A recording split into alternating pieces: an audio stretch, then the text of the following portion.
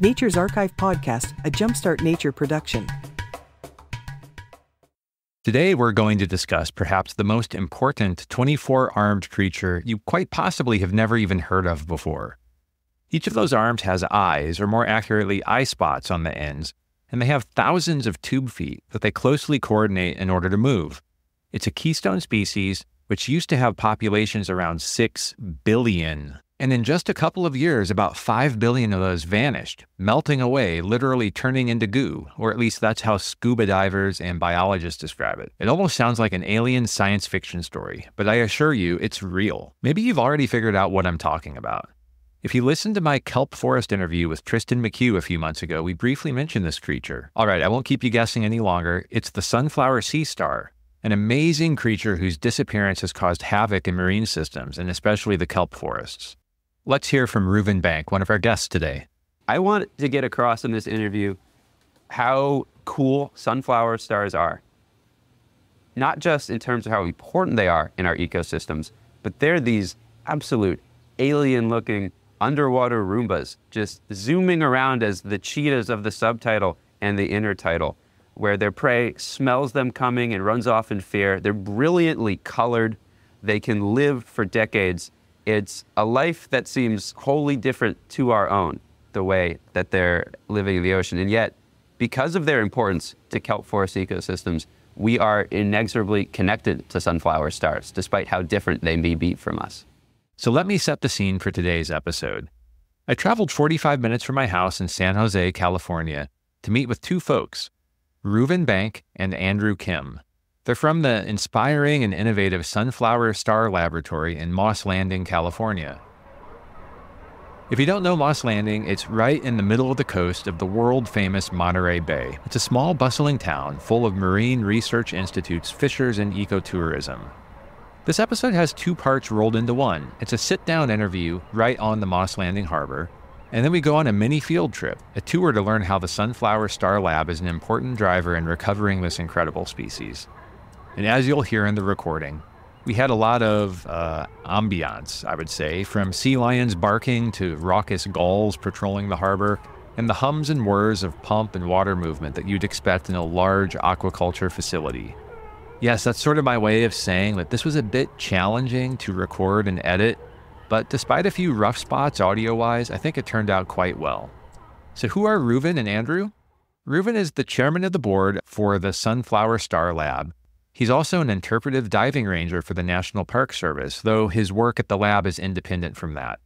And Andrew is the lead aquaculture research technician at Moss Landing Marine Labs, a member of the Sunflower Star Lab board, and he's offering his expertise on aquaculture to the lab. Oh, and we also had a brief discussion with Vincent Christian while he was working in the lab. And as you'll hear, Vincent is really the reason why this lab even exists. So check out the Sunflower Star Lab at sunflowerstarlab.org and on Facebook and Instagram at Sunflower Star Lab. The tour was very visual, so be sure to check out the show notes on naturesarchive.com for photos of our sea star of the day, that was Hannibal, as well as some various elements of the lab. So without further delay, let's learn about the Sunflower Star and what caused it to dissolve before our very eyes and what this dedicated team is doing about it.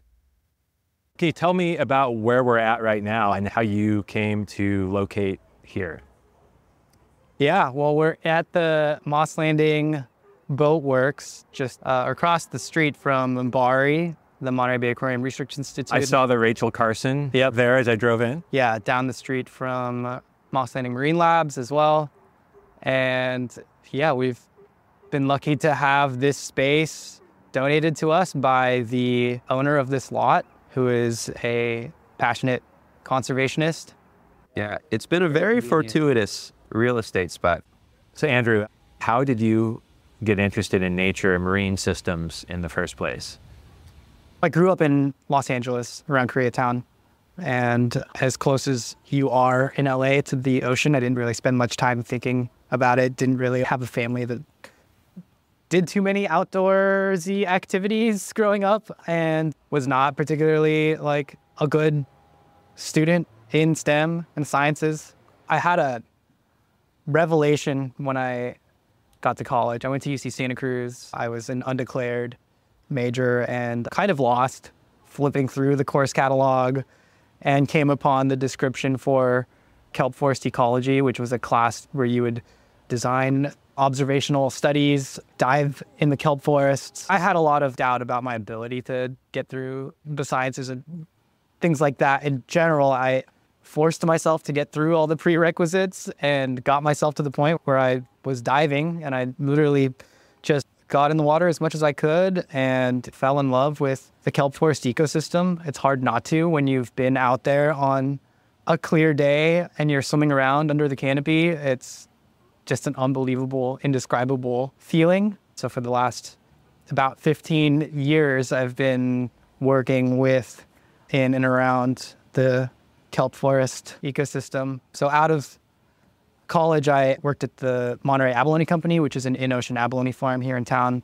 And I worked there for many years as a manager. And it's a business that kind of lives and breathes with the kelp. And it was at that point that I, and as a part of my job, I was diving very frequently as well. And yeah, I watched the sunflowers melt away. I watched the urchins crawl out of the cracks, and I saw tons of kelp disappear. Now I'm the lead aquaculture research technician here at Moss Landing Marine Labs, and I get to be involved in all sorts of aquacultural related projects. And Reuven, this is one piece of a larger career you've had in marine systems. What led you to cultivate this interest? I'd say this particular interest in sunflower star recovery started when I moved to the West Coast. I grew up in Baltimore, Maryland. I got outside quite a lot, so I knew that I wanted to work for, it was now my current employer of the National Park Service since I was probably in high school or college. But I didn't know a ton about kelp forests and kelp forest environments, really anything that happened on the West Coast or in California. But when I moved to the West Coast in 2021, the first dive I ever did was at Monastery Beach, which is a legendary local site with this cathedral of kelp all around you, and absolutely gorgeous marine environment. And I pretty quickly fell in love with our kelp forest ecosystems here, and also pretty quickly started learning about the threats that they're facing, especially regarding the loss of keystone predators such as sunflower stars. So like a lot of our managing staff here at the laboratory, I found out about this general idea from when our now lab manager, Vince Christian, put a Facebook post out in a local Monterey Bay scuba divers page about his potential interest and his grand visions of creating an aquaculture laboratory for restoring sunflower stars. And he was recruiting people to join and co-found this organization and achieve that vision. So we went from the summer of 2021, an idea being floated out in a Facebook group, to December of 2021, an oddly well-suited collection of concerned community members with experience in everything from aquaculture to environmental education to nonprofit management and even legal policy assembled together pretty quickly to create this organization and find ourselves where we are now. So from a very myopic view, it started just with a Facebook post from when we were trying to galvanize support for this organization. I always feel somewhat heartened by that, because for all the negatives and dislikes I have for social media, occasionally these stories crop up where social media works for good. And a lot of folks hear about our laboratory from our social media, whether it's donors, volunteers, concerned community members. They find us and the content that we share. Yeah. I had the old school Vince interaction. He was just like putzing around Moss Landing, trying to talk to anyone he could about Pycnopodia, and I just happened to be around. And this was like still during like lockdown COVID, so like students weren't around, people weren't around, and I just, happened to be like the one person around. Hey, you, I want to talk to you about this idea. Yeah, and if you were going to hey you, anybody in the general area about this, Andrew's a pretty good person to accost. Okay, here we are, Sunflower Star Laboratory. What is a sunflower star? Sunflower star is a large predatory sea star in the phylum of Echinodermata, which is a group of marine invertebrates that you can find around the world. It includes things like sea urchins, sea cucumbers, crinoids, that sort of thing. Very diverse, very prolific, very ancient. Yeah. Our last common ancestor with echinoderms, you have to go back over 500 million years to find a species that we may have both evolved with. So compared to us, they're almost alien in many of their functions and anatomy and structure. And sunflower stars in particular are these really incredible organisms. They're one of the largest sea stars in the world. They can span over a meter across and have, as adults, anywhere from 18 to 24 arms, and brilliant coloration, which can be anywhere from almost whitish to pink to more commonly orange and purple, and sometimes a mixture of the two. So they're these brilliantly colored sea stars, which were once found across a historic range from Alaska all the way down into Baja California. Hey, Michael here. I'm sorry to interrupt, but nature needs your help, and so do I. Jumpstart Nature, my education and conservation organization, is at a bit of a crossroads. We're still awaiting the IRS's review of our nonprofit application, and since we filled out the long form, it means it takes several months for that to happen. So we're in limbo for another few months. While we wait, we still need your financial support, perhaps more than ever, because we're taking on additional expenses to operate while we wait for the official designation. So the easiest way to support us is by becoming a patron on Patreon, and you can do that by going to jumpstartnature.com/Patreon, spelled Patreon. You can join Sarah, Mitchell, William, Erica, Jess, Maria, and Lisa, some of our newest patrons, over the last few months. And you can do this for as little as $4 a month and cancel anytime. And along the way, you'll get a few perks as well. If Patreon isn't your thing, we also offer merch and a direct donate option too. Just check out the website. I hope that you can help, and thanks for being part of our movement. You said 18 to 24 arms potentially. Is 24, does it seem to be a hard limit, or is it possible that there could be sea stars out there? Never. No. Yeah. Which is pretty amazing, because I know I didn't grow up near the ocean. So a lot of what I knew about starfish and other ocean creatures was whatever I happened to see on TV. Sometimes they'd even be cartoons. And usually the sea stars you see on cartoons are these little 5-armed pink. More than once, I've heard people do impressions of Patrick from SpongeBob when talking to our outreach team. Somehow I didn't even think of that. I don't know why. That seems obvious. Yeah. Patrick's probably a bat star, wouldn't you think? I like to think that Leather Patrick's star. a short-spined star. Short-spined. Yeah, Interesting. Physaster brevis, nice pink sea Coloration star. matches. Yeah. But, who knows? They edited out the spines and CGI. From the little bit I know about these creatures, they start off tiny and obviously get up to a meter from what you just said. So can you walk me through their life cycle? Yeah, they start small. I mean, don't we all? Sunflower sea stars, as Reuven mentioned, had this great historic range. They are broadcast spawners, which means that sperm and eggs are ejected into the water, and kind of the motion of the ocean essentially does the fertilization. I was thinking a little bit about analogies for this, and the first thing I thought of is like wind pollination in plants, but that's a little bit different too, because there's a destination tree that, that pollen needs to get to, or destination, there's a destination it has to get to, where here the ocean is kind of bringing them together. Yeah, and the ocean's just, it's just a big old soup, right? There's all kinds of things floating around constantly. Like a gumbo, now that you said that. Certain times of year, or potentially the presence of just sperm or eggs of a similar species might elicit this response, this spawning response. And Pycnopodia eggs are really heavy, and so the females will kind of, when the time is right, or maybe they are sensing sperm, or there's a tidal trigger or some other environmental light or temperature signal that induces the spawning.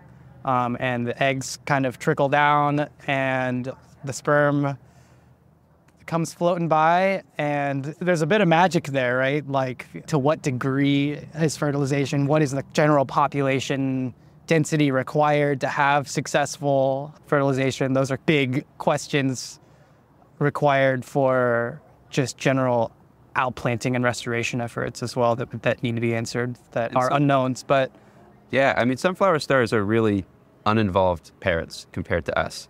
They're not dropping their kids off at baseball practice. They're injecting millions of eggs and sperm out into the water column, which are fertilizing outside of themselves. And they have a couple of really distinct life phases once they've had their eggs fertilized out in the ocean, because once they're fertilized, they'll turn into larvae and can spend upwards of a month floating out in the open ocean. And then it can be multiple months after that, which is why the genetic profiles across the historic range was pretty well mixed for such of a long span of thousands of miles, is because if you've ever seen like buoy markers that are listed as just GPS data that track their movements according to ocean currents, over the same timeline, if you have floating larvae of Pycnopodia, they can really move up and down the coast.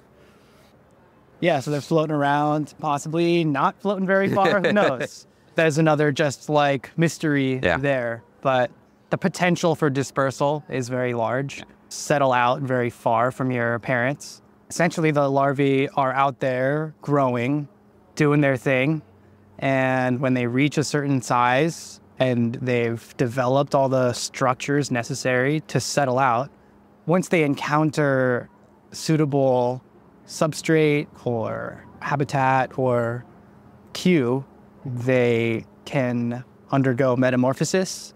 And at that point, this little 2 millimeter-ish plus larva will metamorphose into just a little 0.5 millimeter sea star that emerges from this little spaceship of a larva. Something kind of interesting that I've been able to do up at the lab is we have these larvae that settled at 27 days, which was not known from the literature. And then I still have 6 months on a couple of beakers of larvae.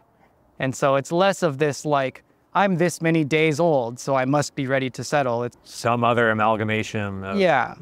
Like, am I ready? Do I have the structures? Have I built the necessary things to survive and undergo metamorphosis, which is this very dramatic So you're thing. discovering things constantly then about kind of like the bounds of normal, quote unquote normal, because it's in a lab, but, possibilities with this organism. Yeah, exactly. And so one of the things that we've been able to figure out is that they are extremely discerning when it comes to settlement. They would rather starve and wait than to just settle in the absence of a good, strong cue, which tends to be things like coralline algae are a pretty traditional and well-known inducer of settlement across marine organisms, including seaweeds. And corallines seem to work pretty well for the Pycnopodia as well. How long would a healthy, mature adult live? How long does it take to get to maturity? Is there a clear boundary? Yeah, I mean, and that's one of those things too, right? Like, it's not necessarily age. It's more of like size and diet and energy. And so, but generally, I think Jason has seen that they can start to produce gametes at 2 to 3 years. And then how long can they live? The estimates are in the multi-decade level. Yeah. We've seen some suggestions of over 50 or 60 years old. They're incredibly long-lived creatures. And there's some which are in flow-through systems in aquariums in California that have survived because they were taken in before sea star wasting syndrome in 2013, 2014. So there are numerous in California that are over a decade old, but it's thought to be many decades in terms of their total lifespan. Yeah, but it could be one of those things, I mean, and as it is for lots of marine invertebrates, does anyone know? Yeah. Who knows? They could be, like a red sea urchin could live, hundreds of years. But with the sea urchin, they have this test, they have this shell that you can go back and kind of use to age. A sunflower sea star is actually, in contrast, they are very soft-bodied, and so there's not really a lot of stuff left behind for you to go back and look at. The texture of their exterior, but if you look at macro photography or really close-ups of the exterior of sunflower stars, it almost looks like fleece and fuzziness between the various parts of the organism that you can see there. So like Andrew was saying, it's very different in texture if you touch a sunflower star versus a harder sea star like a bat star. So something like on land, very often there's a correlation, and I think there's a term for whoever documented the correlation of the larger the animal or the longer lived, actually maybe is a better example, the longer lived the animal, typically the lower reproductive rate they have. It sounds like in marine systems that doesn't necessarily hold as strongly. Right. Yeah. Yeah, and that correlation is also with parental investment, which also doesn't correlate as strongly here. So there's K-selected species, which usually have really long lives on land and are very invested in their few offspring that they do have, versus R-selected species, which have a lot of offspring frequently, but don't necessarily put a ton of investment into each individual one. And so the lifespan of sunflower stars in particular doesn't quite fit that general trend. Can you tell me a little bit about their body plan and how that relates to their making their way through their environment? We talked about the arms, but I know there's more, like, for what we're used to on land, they're very different creatures. Right. Just imagine a big sea star as best as you can with lots of arms. So, yeah, I mean, Patrick. Imagine Patrick. Imagine Patrick with a bunch of arms and like tens of thousands of tube feet that are working in this water vascular system. And so what I mean by that is that there's essentially, they have like a hydraulic system that they use to pressurize their tube feet and somehow coordinate the movement of these tens of thousands of tube feet to pull themselves in one direction or another. And they can move extremely fast, like over a meter a minute in these adults, as they are literally hunting and chasing and pouncing on prey items. They've got a soft body, so their typical method of feeding is to just engulf their prey whole. In the case of the sea urchins, they take in this pincushion and spit out just pile of spines and a perfectly clean, empty test or shell. And they have internal and external components to their stomach system where they'll actually spit out part of their stomach contents and start digesting their prey outside of their body. If the prey is small enough compared to their size, like Andrew said, they've got the ability to kind of widen their mouth opening and take the entire whole urchin or entire whole snail into their body and spit out the undigestible portion. Is that the mouth where the stomach system comes out? Is that kind of centrally located on the star? Yeah. So there is like a top side and a bottom side of the sea star. The top side would be where the madreporite is, which is the little calcified structure that sucks in seawater to pressurize the water vascular system, as well as the anus, which is kind of centrally located on the disc.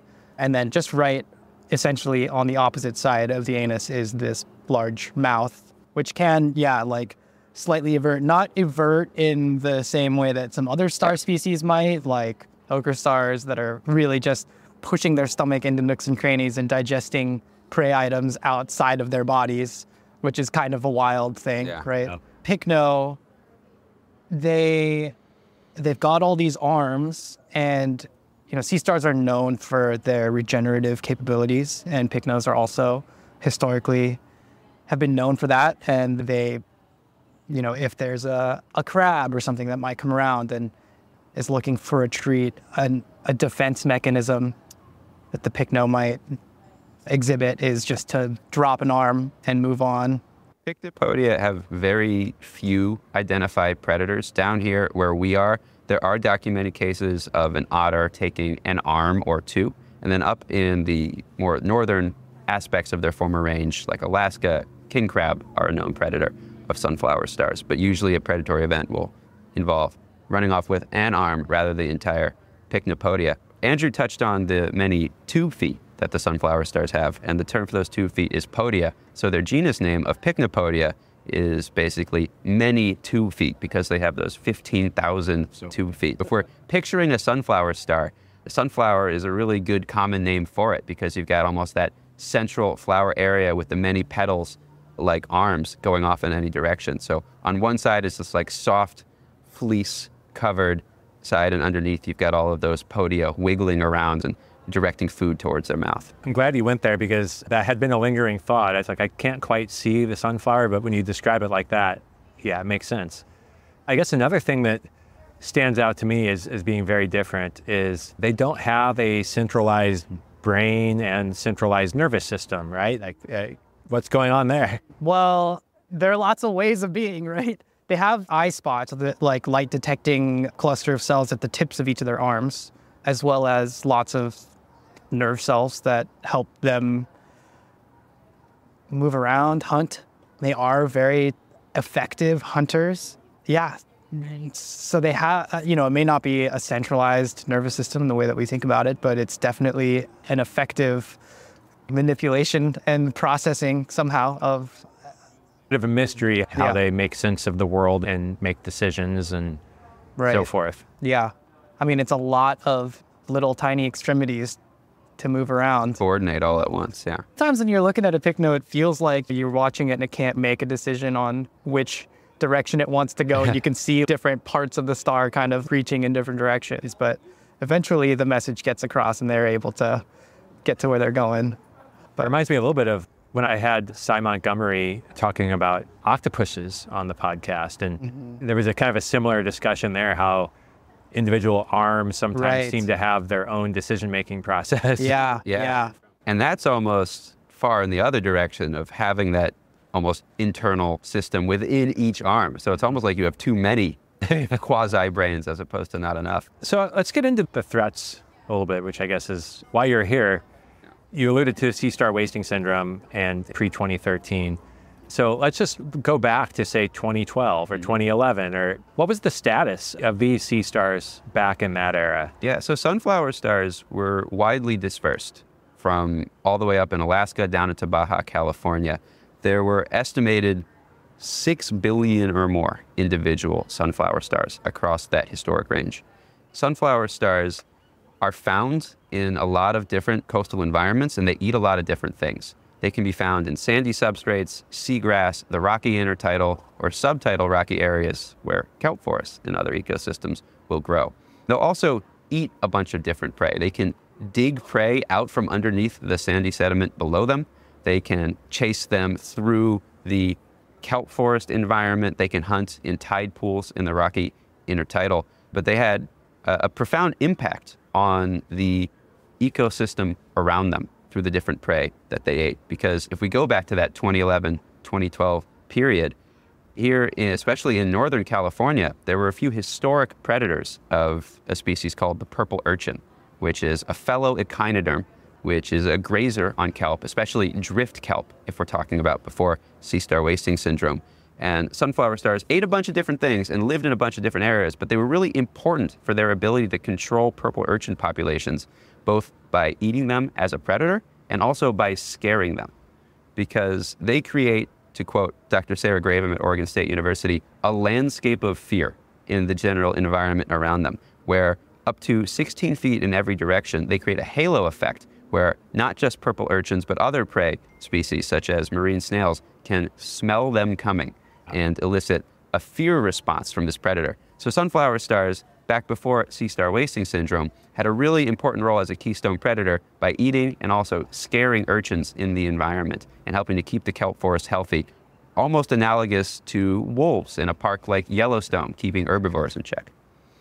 And just from like the perspective of a diver, someone who had been diving here actively pre-wasting, they were an extremely conspicuous and I would say fairly abundant organism, and you'd see them on every dive and you almost kind of took them for granted. That's something our laboratory manager, Vince Christian, mentions a lot, is he never really appreciated them when they were here because they were all over the place. And we talked to a lot of underwater photographers to see if they have any photos that we might be able to use for the lab.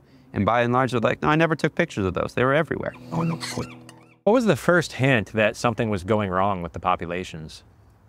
So I think what was really shocking is that the sea-star wasting appeared seemingly out of nowhere, and it wasn't like a trickle. It was just open the floodgates and every star was melting away. As a diver, you were seeing this in front of you. Yeah, and it's not like it was something that you would see an individual star struggling with over time. It was literally like they would melt away in days. That was the most alarming thing, I think. The sea-star wasting event was almost kind of like a blip where this thing came through and it totally wreaked havoc on Pycnopodia in particular. They were the hardest hit and the quickest to go. It really just came through and gutted the population. It was very sudden, and it was also extremely pervasive. Sea star wasting syndrome is one of the largest marine epidemics on record. It impacted over 20 different species of sea star. And like Andrew was saying, it was almost overnight where you had the symptoms of wasting start to occur, because wasting almost describes a collection of symptoms, almost like sepsis in humans, where you have ending up in total body failure on behalf of the sea star. So it would start with symptoms such as the stars almost looking deflated and arms beginning to twist, to soon arms dropping off, and eventually the entire star turning into a giant mushy pile of goo. Wow. And I think when people were observing this sort of thing happen, because, sea star wasting is not a necessarily new phenomenon. It's like you say, it's not a very clearly defined disease. It's a set of symptoms, and those symptoms had been observed in Pycnopodia and other sea star species for decades, but it was something about this blip of time that was it was catastrophic. There have been other large outbreaks of wasting amongst sea star populations, including sunflower stars in the past. In the early 1990s, there was a pretty pervasive event, but still dwarfed by what happened in 2013, 2014.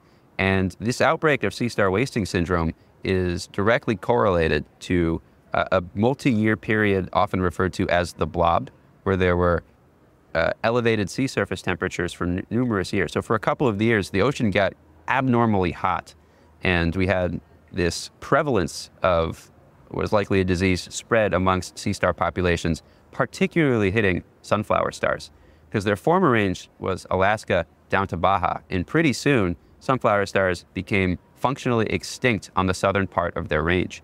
Here in California, we have a handful of sightings, maybe in Northern California every year, but they're functionally extinct because they can't contribute the same role in the ecosystem and their function as keystone predators as they previously did. So we went from, you would see a sunflower star on just about every dive, to we haven't had a confirmed sighting of a sunflower star south of the Bay Area since 2018.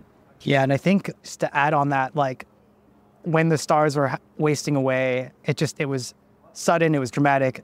Everyone knew that was a problem, but nobody knew the degree to which it would affect the ecosystem.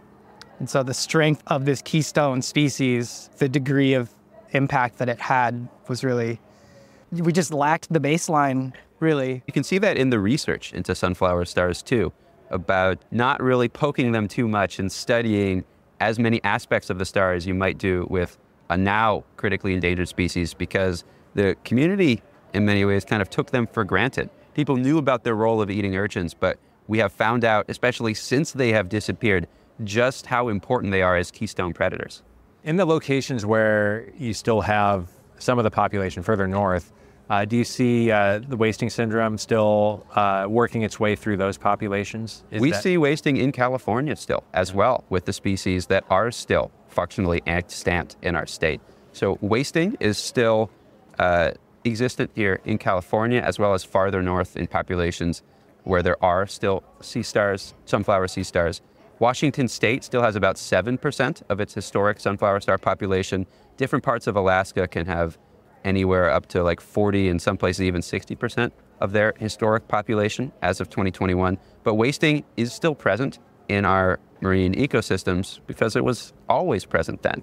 And since the specific pathogen or combination of pathogens, whatever might be driving sea star wasting outbreak 2013, 2014, hasn't been identified, it's hard to say whether any individual wasting event that occurs in the ocean is tied to the exact same cause as this outbreak that occurred 10 years ago. Because if you don't know the disease that's causing these symptoms, it's hard to say that disease is now still present. So this 2013 outbreak, beyond the sunflower sea star, what else was affected? Over 20 different species of sea star. So many of the common ones, where if you go tide pooling in California, they might be familiar to you.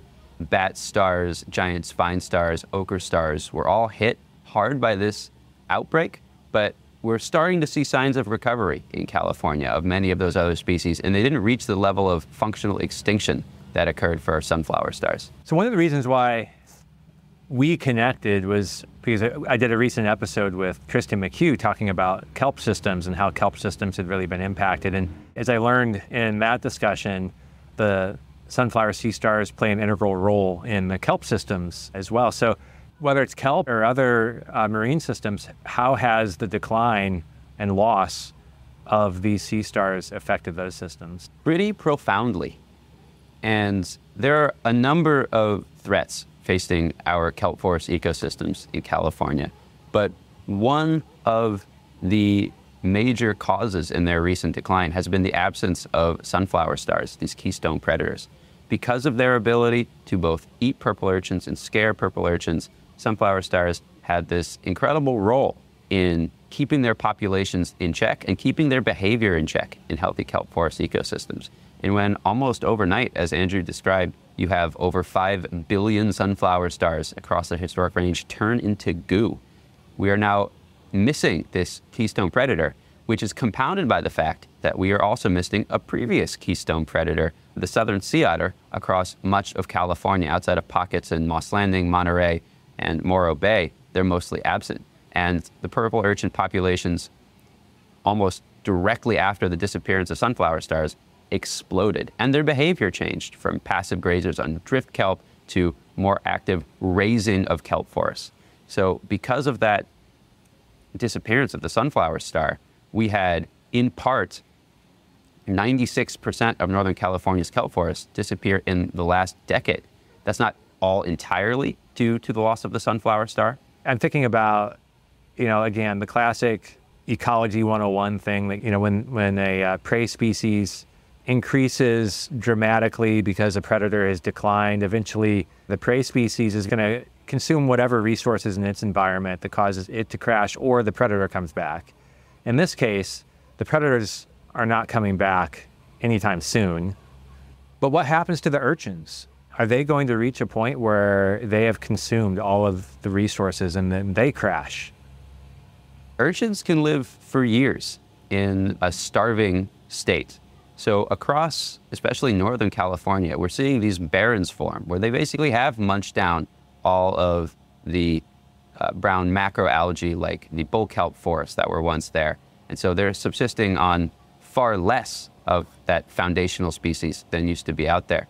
And so if you go into an urchin barren and you crack open one of those urchins, inside they're basically shriveled husks of their former selves, where the gonads are incredibly small, and you could crack open an entire field of them and maybe not have enough uni for a big dinner. So we're seeing the urchins dealing with the situation of being in the barren that they in part created by eating through that kelp. Yeah, but it does appear to be this stable state. I mean, there are urchin barrens that have been set up and existing for decades in other places. And yeah, they're able to just tap into this lower metabolic state where they need very few inputs to survive. And then, we were talking about cannibalism, but there's cannibalism too. So barrens, both urchin barrens, or especially farther south, brittle star barrens, are a natural component of marine ecosystems. They can be a very stable state. And if you look at longer-term ecological monitoring in California, they'll be present at certain sites, turn into kelp forests, and maybe in other places they'll turn into barrens. But it was the scale and the speed at which we had 96% of Northern California's kelp forests just disappear, in many cases turning into those urchin barrens, which is what was so alarming. And this decline in our kelp populations here in California, in part due to the loss of one of the only major predators of purple urchins that was left in the marine ecosystems, has tremendous cascading impacts, both on the ecosystem around it, as well as on all of us, whether we are living in California or not. Kelp forests are these incredibly environment marine ecosystems of macroalgae that form forests underwater in canopy-forming species like bull kelp and giant kelp. They harbor over 1,000 different marine organisms who utilize the foundation they provide, both providing food and shelter for the many species of fish, invertebrates, algae, and others. They also help reduce coastal erosion. They can mitigate wave action and soften the impacts of coastal erosion, which is a particularly salient issue now as our sea levels continue to rise. They also sequester carbon and produce oxygen and are pretty vitally important ecosystems for just about everybody, both in our country and our world. Even if you've never set flipper into a kelp forest, you have benefited from the ecosystem services of kelp. So I think I have a decent idea of what the impact now between, the conversation I had with Tristan and you folks on the kelp systems. So tell me now, this lab here, what is your vision? Like, what do you hope to accomplish with the work that you're doing? And then we could work backwards from that as to how you're doing it. Sunflower Star Laboratory was formed by a group of concerned local community members who were watching our kelp disappear, in some cases literally before our eyes. There are particular dive sites here in the Monterey area which are being encroached upon by urchin barrens, and you're seeing the kelp forest shrink every year. And we were inspired to take action, catalyzed initially by who is now our lab manager, Vince Christian. Our board co-founded the organization in December of 2021 with the goal of being able to restore and recover sunflower star populations in order to combat the unfolding kelp crisis that's happening here in California and beyond. So your goal then is to help restore this population.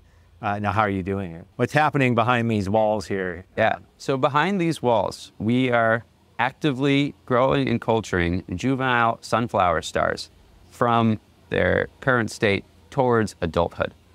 We are also growing species of microalgae, which we can use to feed larval sea stars as well as larval stages of other organisms like purple urchins that we are also growing in order to feed our sea stars.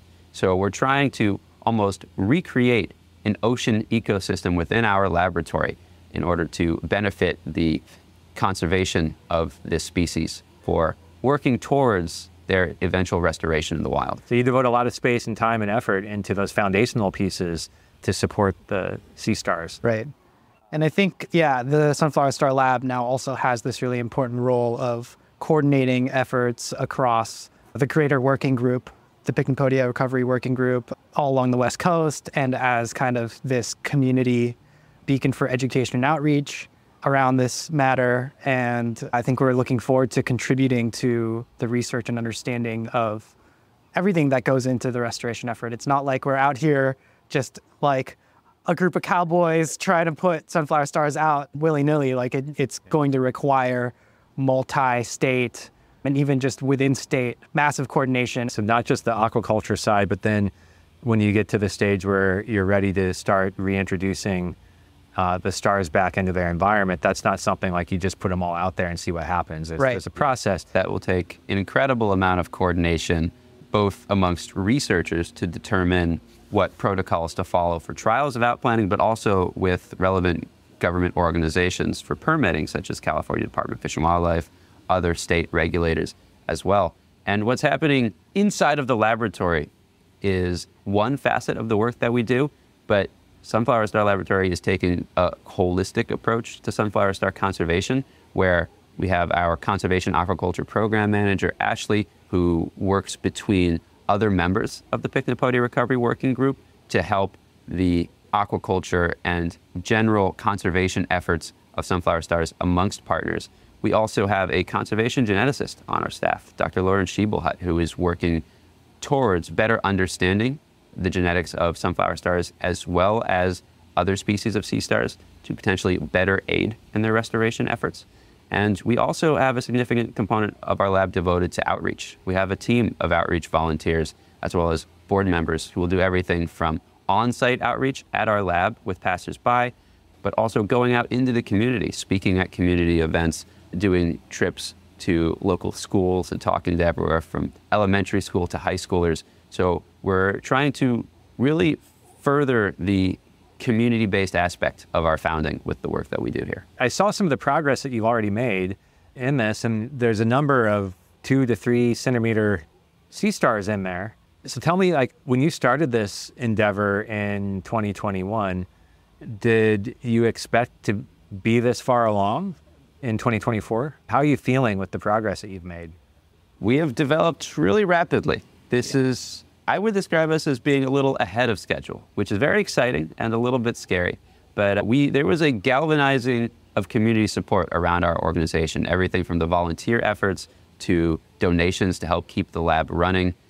The Monterey community and the Monterey Peninsula and Bay Area as a whole really understood the impact of losing sunflower stars and rallied around our organization to where we are probably over a year ahead of schedule of our initial development plan that we outlined for our organization. We've cleared a number of major hurdles. We still have others still to come, but we're moving pretty rapidly for a species as important and endangered as the sunflower star. Which, I think in retrospect, yeah, like that's great, but it makes sense because it is like a crisis situation, and so I think that's really helped move things much more rapidly, which is great. And we're luckily prepared for that growth and are happy to be on schedule or ahead, prepared to be behind as well. Yeah, and to put it into context, one of the other major marine conservation efforts and aquaculture specific to marine invertebrates in the state is the white abalone project, trying to save that critically endangered species. That species was listed on the Endangered Species Act around the year 2000, and the first outplanting of white abalone occurred in 2019.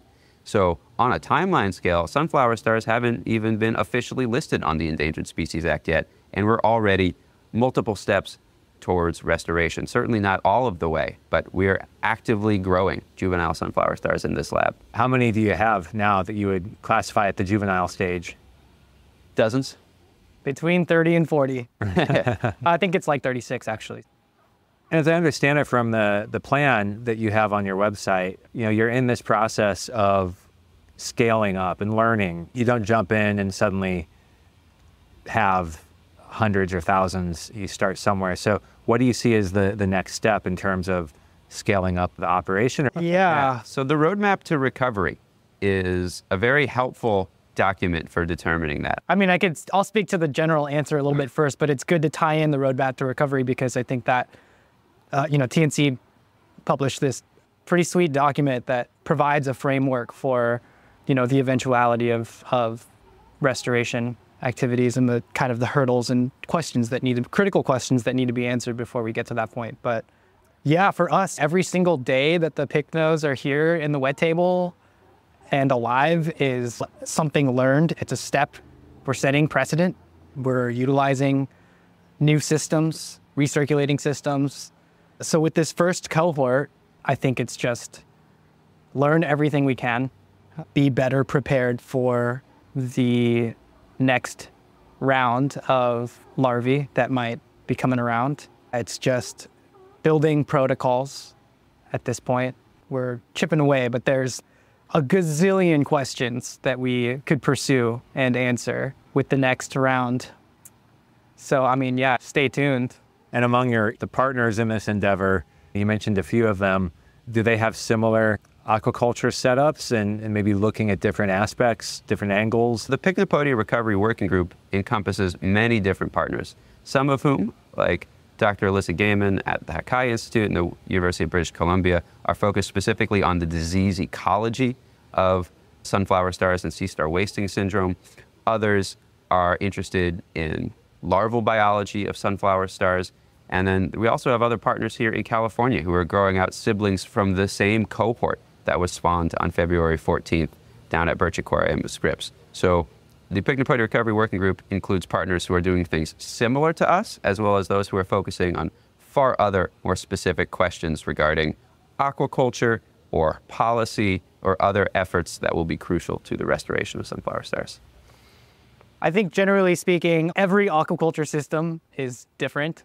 And in the case of sunflower stars, one of the identified items is to not put all your eggs in one basket. We have different institutions with different infrastructure, access to flow through seawater versus recirculating versus any number of things. And yeah, we've kind of had this opportunity to do sort of a natural experiment, nothing like extremely rigorous or replicated, but the Pycnopodia ended up at 5 different institutions with varying degrees of success, mortality. And yeah, we're lucky at Moss Landing seemed to be a really good place for whatever reason to grow Pycnopodia larvae and juveniles. If you were to be ready, like just from a population standpoint in the lab to be able to start doing trials of putting the sea stars back into their environment. Are there missing pieces now because the environment has been so degraded? Do you need the kelp? Do they need the kelp? Or is that still a bunch of questions to be answered? Outstanding questions. Yeah. These are outstanding questions that potentially trial efforts of outplanting might be able to uncover the answers to.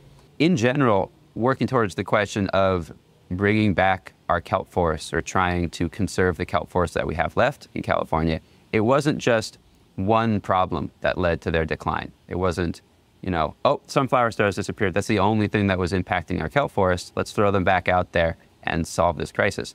It took many impacts, many of them human-caused impacts on our environment to get us to the point where we are. And it's going to take a collaborative and multifaceted approach to restoring. Yeah. I mean, you like to think that theoretically, hopefully just putting the sunflower stars out there will take care of the problem, but there might be things that we're not considering. And so, yeah, one of those things, other than just in ocean trials, we might be able to do smaller scale laboratory mesocosm studies to help model how these interactions might play out. And to shift an urchin barren back to a kelp forest actually takes more effort than it does to turn a kelp forest into an urchin barren. Somewhere around 7 urchins per square meter is enough to shift a kelp forest into a barren, but anywhere from 1.2 urchins per square meter is needed to shift back to a kelp forest. So it's almost like a higher effort input to move it back the other direction as well. I could imagine too that along this pathway of some future state where everything is great again and all the things would have to go there, there'd be a milestone along the way of you have sunflower stars surviving and reproducing in the wild. And maybe that's just a couple pockets, but there are these milestones along the way that it's easy for me when I'm thinking about this to jump to the wonderful possible end state decades down the road. Hope not decades. But yeah, I mean, and that's the cool thing about kelp, right? Is that, in the case of bull kelp, it's an annual species. And so theoretically, we could have this rapid recovery, right? You could go from barren to canopy in a year, theoretically. I love to hear that. You're right. And that gives me a lot more hope. Yeah. Yeah. That's why we're all here doing this, because we feel like we can help facilitate this recovery within our lifetimes, our working lifetimes. Yeah. So I guess some of my pessimism came from the fact that we still have warming ocean temperatures, right, and we still have some of these other things that there's no quick fixes for that. Yeah, and that's going to be a continuing challenge. And having this really unprecedented aquaculture community for a species that was traditionally overlooked in the aquaculture setting can potentially be really important to maintain even after initial outplanting occurs. Because if in the future diseases such as sea star wasting syndrome sweep through the population again, having the infrastructure in place and the knowledge base in place and the networks established could help us with future conservation efforts to jumpstart them a little faster than the already torrid pace. And echinoderms are actually interesting because they're kind of responsible for ecosystem collapse and saving, playing out in different ecosystems around the world. In coral reefs, you have crown of thorns sea stars that are destroying reefs. And then you have in other places, urchin disease that has affected the diadema urchins that are important for grazing the algae that's smothering coral reefs. And so there's various kind of disparate echinoderm conservation and restoration related activities in aquaculture happening around the world. Yeah. And a lot of times what you'll hear from folks is antipathy or blame towards the purple urchins themselves for, en masse raising through kelp. But purple urchins are a native species and serve an important role in a healthy kelp forest environment. It's the fact that sunflower stars disappeared as one of the few major predators of purple urchins that has thrown this ecosystem out of balance, which is the problem. But we try to avoid urchin vilifying here at the lab because they're one of our fellow echinoderms needed for a healthy kelp forest. I'm thinking about where I grew up in the Midwest and how foreign ocean systems and things like sea urchins and sea stars were to me. How else do you see this as important and relevant to folks who maybe don't live and work here by the ocean? I think that the rapid growth and progress of a community-based organization like Sunflower Star Laboratory shows just how much agency we each have to impact for the better the environment around us. Whether it's a community park in the middle of the US in Indiana that you're trying to save, or whatever local environment or conservation project is important to you, our organization only exists because inspired members of the local community decided to take action and throw their effort behind a common cause. So collectively, the impact that we can have on our environment can be transcendent regardless of where you are living or what you care about. Is there anything else like that we've missed that you want the audience to hear about with respect to your work, the lab, sea stars, whatever comes to mind? Yeah, I think there's a couple of things that are really cool about sunflower stars that would be fun for folks to know. One of them is that sunflower stars are very different from us and from marine mammals like sea otters. We have really high metabolism, especially if you're a sea otter living in the cold ocean trying to maintain your internal temperature. Your energetic needs are very different than a sunflower star. And sunflower stars, laboratory studies have shown, don't discriminate between a starved urchin that is basically devoid of gonads. If a human cracked that urchin open and saw there was no udi, we wouldn't get much for dinner from it. But a sunflower star can eat both healthy or starved urchins, and then preliminary results that were shared at the Western Society of Naturalists Conference this past fall demonstrated that they actually grow equally well off of both a starved urchin or a healthy urchin from those environments, which is really cool in theory to think about the potential restorative power of being able to live and grow off of urchins that are in a barren environment. I would love to see the lab if you think we're ready to do that. Sure. Take us away. Hey, Catherine. We have folks coming into the lab who were here maybe just a couple of weeks ago and say something similar to what Catherine said about seeing the progress, because you're watching the stars just grow up before your eyes. Tell me what I'm looking at here. It's a big tub? Yeah, so we're looking at a recirculating wet table with tubs containing individual juvenile sunflower stars. Basically, we just have seawater that gets pumped through these containers and recirculates through a series of filters and chillers to keep the water temperature stable. And what's your target temperature? 15. Is this literally water that you got from the harbor here, or? No, it's actually, we're lucky to be down the road from Moss Landing Marine Labs, which has a aquaculture facility. There's a seawater intake about a quarter of a mile offshore at about 40 feet of seawater. And it comes in, it gets filtered through some sand filters, and then it gets brought in here to these header tanks. The header tanks are then further filtered and UV sterilized before they get entered into the system. Okay, makes sense. You wouldn't want a pathogen or something getting in here. Our water is coming from the ocean at some point. We're not making it in-house, but we're also not a flow-through system. So we have recirculating water going through our system, being filtered and put back in, and filtered many times with many different processes before it makes it into our lab. So are these, you've named your sea stars? Yes, our laboratory manager, Vince, is a big fan of a particular anime show. So many of them have unofficial temporary names that are related to that. We've got Kaseki over here, Pippi, Kinro, various ones. Hannibal is one of the few that wasn't named from that particular show, which one of our principal donors came into the lab when Hannibal happened to be munching on one of their siblings, because sunflower stars, like many marine species, can be cannibalistic in their early juvenile stages, which makes sense. If you're a juvenile sunflower star, you and thousands of your friends just settled in the same general area, so you get a snack and you reduce the competition around you for other food sources. But once they get to a slightly larger size, they're pretty gregarious and actually like to hang out with each other. Okay. But we're being extra cautious keeping them apart. And that's one there? Or? That's Hannibal right there. Hannibal, yeah.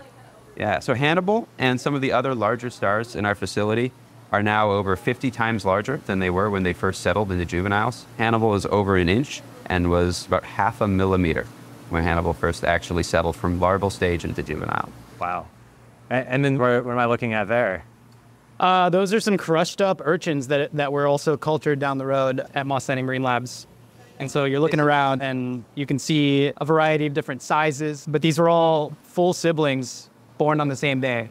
from the spawn that happened at the Birch Aquarium back in February. About 6 months post-fertilization and about 5 months post-settlement. Because when our organization started, we were mostly working with local echinoderm species, echinoderms being the general group of animals to which sea stars belong. They have 5-point radial symmetry, so if you cut them into 5 parts, they would all look similar to each other. But we were working towards the capacity to actually grow sunflower stars for conservation work. And some of the work that we do here at Sunflower Star Laboratory is not just in the lab itself. We also coordinate amongst partner institutions, part of the Pycnopodia Recovery Working Group. Pycnopodia is the genus name of sunflower stars, which is a consortium of nonprofit institutions, research institutes, universities, government agencies who are all working together along the same roadmap to restoring sunflower star populations and trying to help our kelp forests. And so we coordinated with a number of different partners, including Birch Aquarium at Scripps, Aquarium of the Pacific, the San Diego Zoo and Wildlife Alliance, to spawn and cross-fertilize broodstock from Birch Aquarium on February 14th, Valentine's Day, fittingly enough, the Cupid cohort. And those fertilized eggs were then sent to a number of different institutions across California, including Mossel Marine Labs, Cal Academy of Sciences, and others. Doing the math, 6 months, they've gone from 0.5 millimeter to about an inch. Well, they've gone from sperm and egg. Yeah, true. Yeah, Sperm so, and like, egg you know. to 2 millimeters, back down to 0.5 millimeter to their current size. Okay. Because the larval sunflower stars are actually from tip to tip larger than when they first settle. I think Andrew's directing us to a partially completed mural that we have on the wall of the lab that shows the life cycle. And no one more qualified to take us through this than Andrew. You can think of Pycnopodia or echinoderms in general, and lots of like spawning marine invertebrates with larval cycles as having, you know, 2 kind of like distinct phases of their lives. And so Pycnopodia are broadcast spawners. They release sperm and eggs into the water column, and there are distinct males and females. Females can release tens of millions of eggs per spawn. So we have eggs that are fertilized, and then the cells continue to divide, and they turn into this blastula, and they have the beginnings of an anus and a mouth eventually, and then they turn into this peanut-shaped larva called the bipinnaria, which has this bilateral symmetry, and they're cruising around. They've got these ciliated bands, which they use to swim around in the water column. At that point, they're capturing small particulate organic matter or How big are they at that point? They're probably from like tip to tip, a couple hundred microns. So very small, maybe just barely visible to the naked eye as like a pinprick.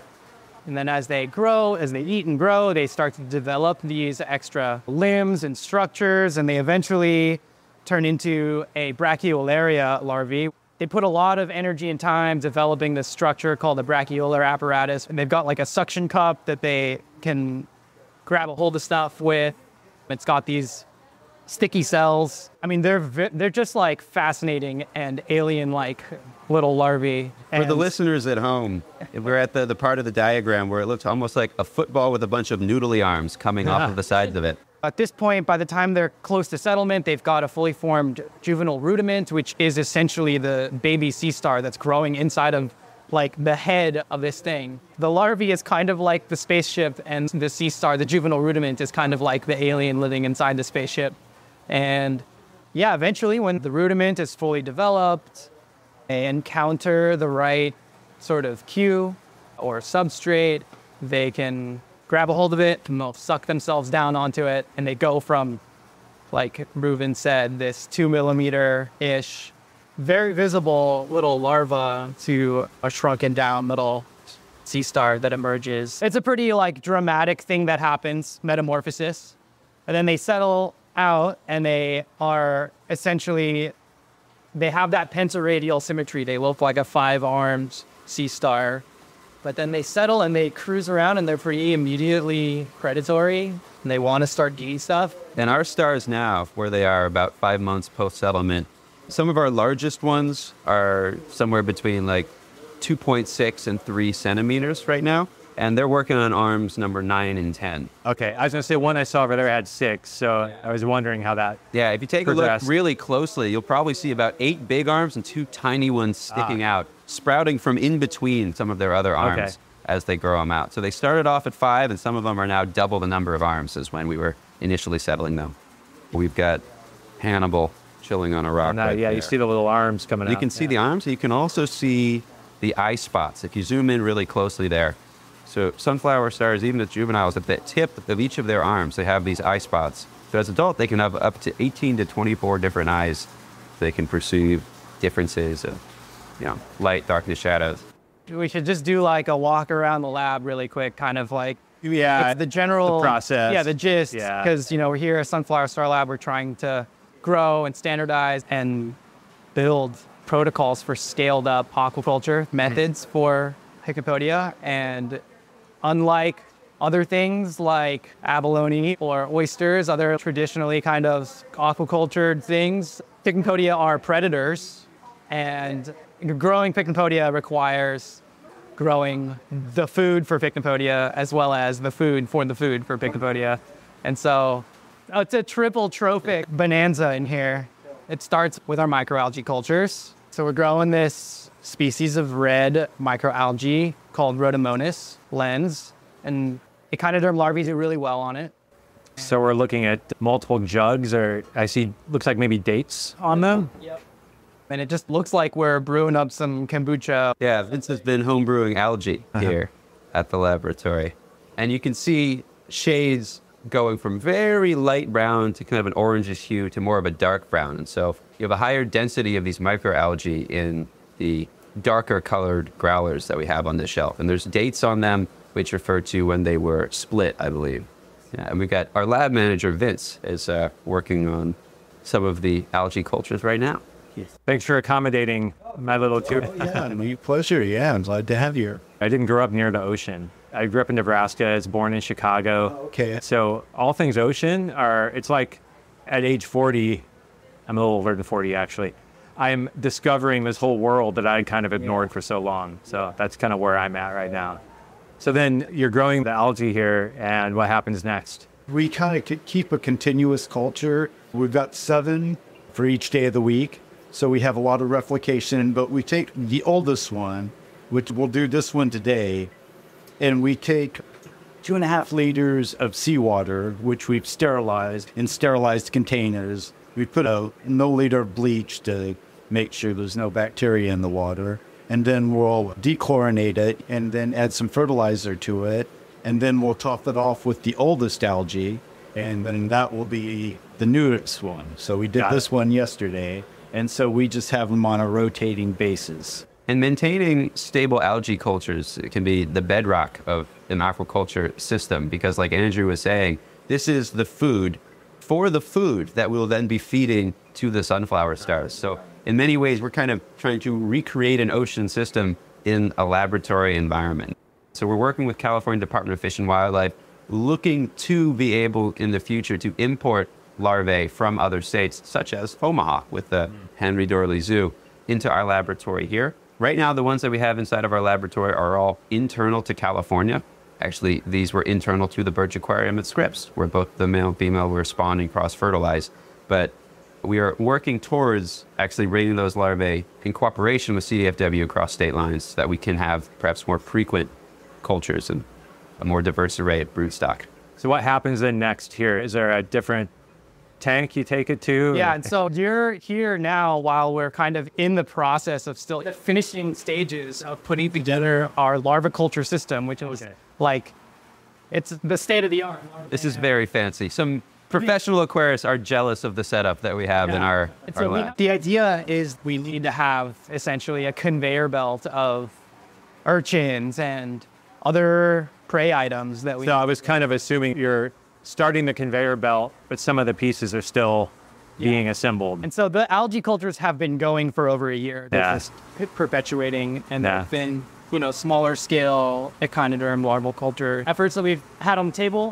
By doing that right now, even if you don't have some of the downstream pieces, like you don't have larvae constantly coming in or some other things coming in, you're getting the practice, you're refining the process, you're figuring out the best methods. And we have had intermittently larvae in the lab as well. So we have utilized our microalgae cultures to feed them. But we're talking about a pretty tremendous scale of the system that we're looking at here. So having this in place for once we start to exponentially increase our larval capacity will be really important. Yeah. And to describe what we're looking at here, we've got these large cone bottom tanks, which are coming up about to like mid-chest height on us right now, which are filled nearly to the brim here with seawater.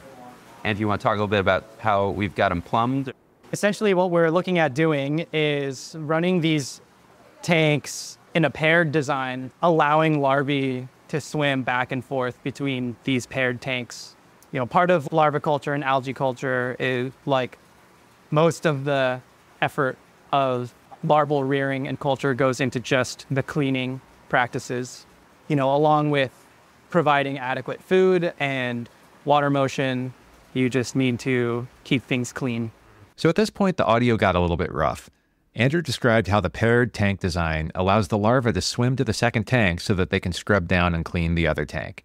This innovative approach is much easier on the larva and the caretaker.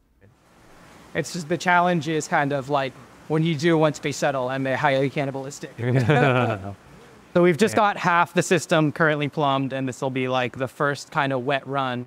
We have enough capacity here to raise over 500,000 larvae at a time per set of tanks. Yes. So you're going to have 1 million, capacity of 1 million here Yeah. when you're done. Yeah. We don't have to be married to this idea of having them paired tanks. We can't. There are also ways to run them as single tanks. Okay. So, you know, you could think of potentially if we were to really try to maximize the space available, then we could theoretically double that capacity as well. So again, the audio got a little bit rough here, but Andrew went on to describe how the majority of the space in the lab is actually dedicated to growing food for the sea stars. We compared it a little bit to how on land, there's a generalization that says that each trophic level only transfers about 10% of its energy to the next higher level. And they're dealing with 2 levels in the lab. It reminds me a little bit of when we had a pet lizard. In that case, we actually spent more time caring for the crickets that we fed to the lizard. And similarly, those crickets took up more space and required even more cleaning than the lizard's tank did. You mentioned when they become cannibalistic, and that's kind of the stage you're at over here, right? We might even be slightly past that stage with some of the juveniles that we had. Yeah. And that's why they're all separated in like sub-tubs within the bigger tub. But at some point, we'll be able to consolidate. But this is nice to keep them separate just for tracking. And they're all getting their own little trickle of water supply. Yeah. And why is that? Just to ensure they have the right oxygen mix, temperature. Exactly. Temperature and oxygen. Yeah. It's also for, you know, harmful nitrogen species to build up in recirculating systems. Which is the biggest one you think right now? I believe olive is currently our largest one from our last measurement. Olive was around 3 centimeters. Oh yeah, I see olive on the side of that rock. Olive is clinging to a couple of different aquarium rocks we've replaced in their container.